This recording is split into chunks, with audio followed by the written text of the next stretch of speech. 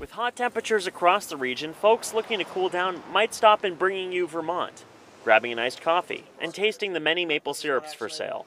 On Wednesday, a customer getting maybe a little too comfortable. It's first time for me.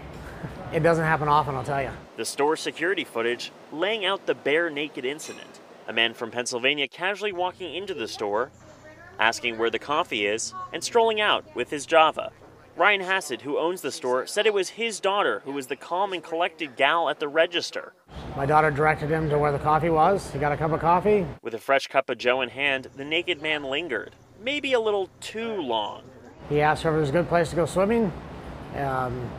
She directed him to a swimming area. He paid for his coffee, and out the door he went.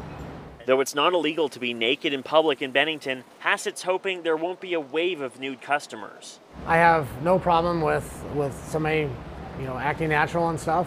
I'm not encouraging people to come into our establishment all natural. The whole event uncovering a tiny shop, exposing their name in one unusual way. It's great to get Bringing You Vermont's name out there, but this is definitely a first for us. In Bennington, Nathaniel Reed, NBC5 News.